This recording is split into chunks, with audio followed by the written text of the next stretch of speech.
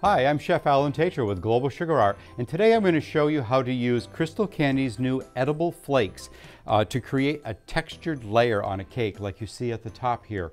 Textured tiers are very popular on wedding cakes. It's sort of all the rage right now. Quins is one way of doing them. The flakes is a new way, and we really love this. The technique is relatively simple. Cover your cake with fondant, and I like to let it dry for a few hours so that it's a little easier to use.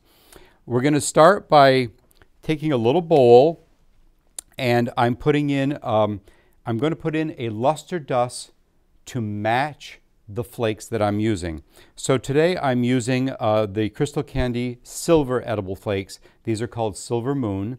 So I've chosen a coin silver luster dust so that it matches. The reason you're doing that is the flakes don't cover the cake completely. So the background has to be the same color as the flakes. Now, you certainly can do a different color background if you want that two-tone variation. So that's all your choice.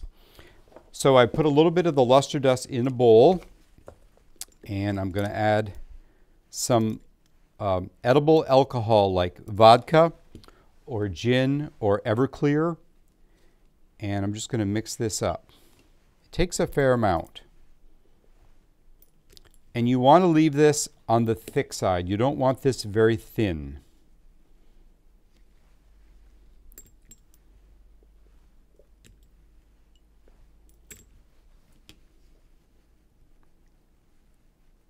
And that's sort of the consistency I'm trying to get. Make sure you've got all the lumps out, and it's a rather thick consistency. I'm going to go a little bit thinner. And after that, you're just going to paint your cake.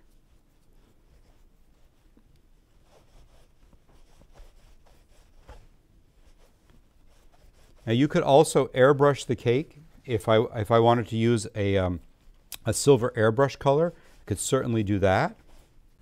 So we're almost done the whole cake. Just getting one coat of the silver on here. Okay, and that is done. And it dries pretty quickly, but you don't really have to wait for it to dry.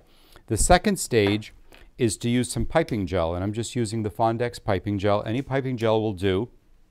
I'm going to use the same brush, and I'm going to apply piping gel to the cake. Now, this may remove a little bit of the silver. Don't worry about that.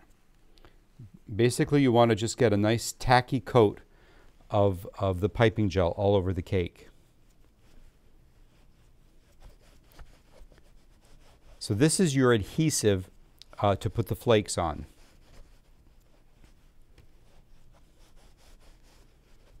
You can also do, when I talked about earlier about matching the color, you can do sort of an ombre effect with like some of the pinks or the other colors. So you could do a different color on the background and then a lighter or darker glitter or flake. Okay, so that is all covered. Make sure I get the edges. And I'm going to just put a glove on here.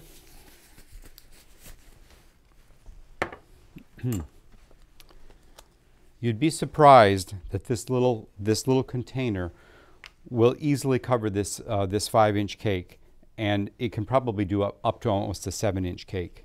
Just put some in your hand and just start pushing it into the side of the cake.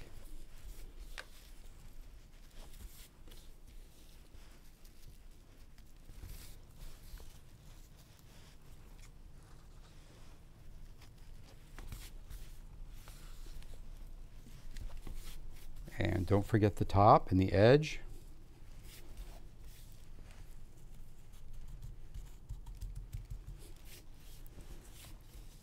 What I like to do when this is done is let it dry for a little while before you handle it anymore. You can handle it immediately, but if I were moving this to a tiered cake, I'd probably give it a half hour or so that it dries a little bit. Okay. Put a little bit more on the top here.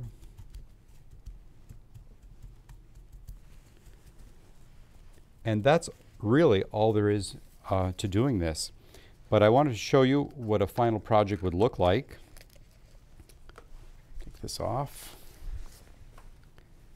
And I have a cake already here that I've attached a piece of lace that I colored the same silver. Let's see, get a spatula.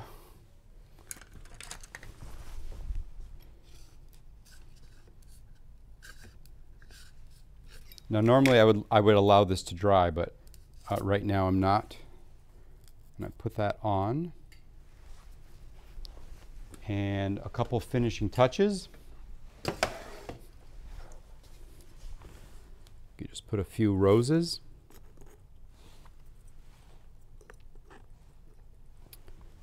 And you have a completed cake. It's a very, very easy technique, and it has a really great wow factor. The crystal color edible flakes come in bronze and golds and whites, a really nice sort of baby shower pink and blue. It comes in turquoise. There's several different colors. It's a great product. It's easy to use, and it has just such a nice dramatic effect. I hope you've enjoyed this video. Thanks for watching. Again, all the products are available at globalsugarart.com. Have a great day.